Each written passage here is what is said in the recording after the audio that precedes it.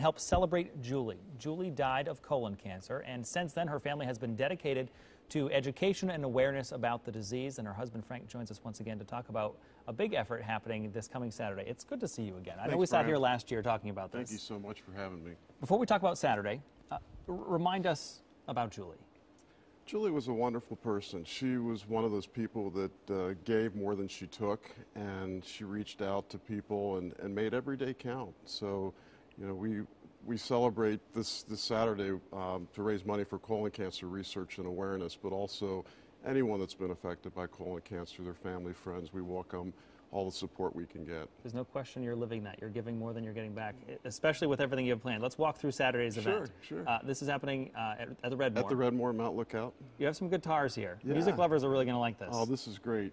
You know, this is our third year. The first year we had Peter Frampton sign a guitar. Last year we had Bootsy Collins and Crosby, Stills and Nash. This year we have Paul McCartney, Willie Nelson, I'm blown away. Dickie Betts with the Allman Brothers and many of the Allman Brothers members.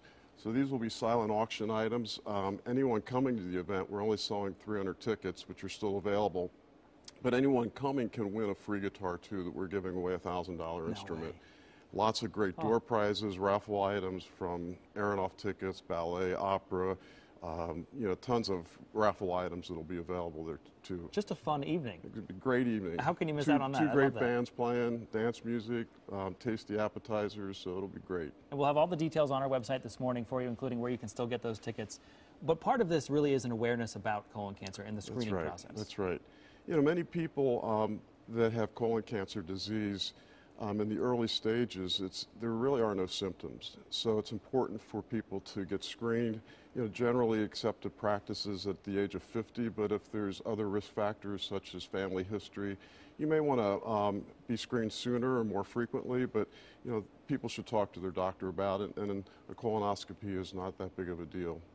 It saves lives. It saves lives. It saves lives. You're on an incredible mission right now, I think, to educate all of us, and certainly getting a few eyes widened, I think, with these as well. 100% of the proceeds goes to colon cancer research through the American Cancer Society.